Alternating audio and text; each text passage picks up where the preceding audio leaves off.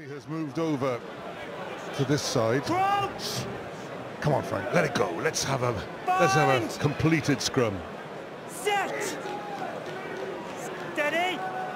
We're not, do we? We are, Ed. We can have a completed one. We are. Oh, they pop up in the front row. No, we don't. Time off. 2 front rows. Just the 2 front rows, nobody else, please. Captain, I'll just speak to the front rows. Are we waiting? Nothing. I don't want anything from anybody. Right, lads? As far as I can see, both teams are to blame. I have no interest in sending these scrums. No one else on the ground does, and none of the other players do. Right? Between the 6 of you sort it out, or we'll get some other players on to sort it out. Right? Let's go.